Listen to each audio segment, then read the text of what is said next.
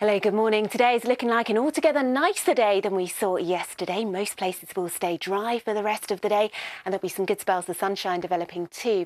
Now, you may just catch perhaps one or two showers at times through the day towards northern and eastern home counties, perhaps over parts of Hertfordshire and Essex, and generally a little bit more in the way of cloud here. So the best of today's sunshine towards the south and the west. Some lovely spells of sunshine, in fact, but a cloud coming and going at times. The winds easing down through the day, temperatures peaking into the low 20s in the centre of town.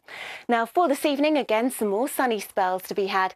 Overnight tonight, it's going to feel unseasonably cool. In fact, away from the town centres, we will see temperatures drop into single figures, so really quite chilly for this time of year.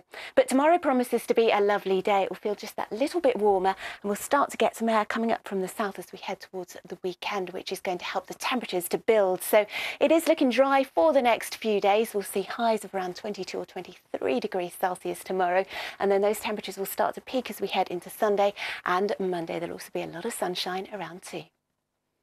Right, that's it from us for now. We're of course back in half an hour. Don't forget, you can always get the latest news, travel and weather on our website. Bye-bye.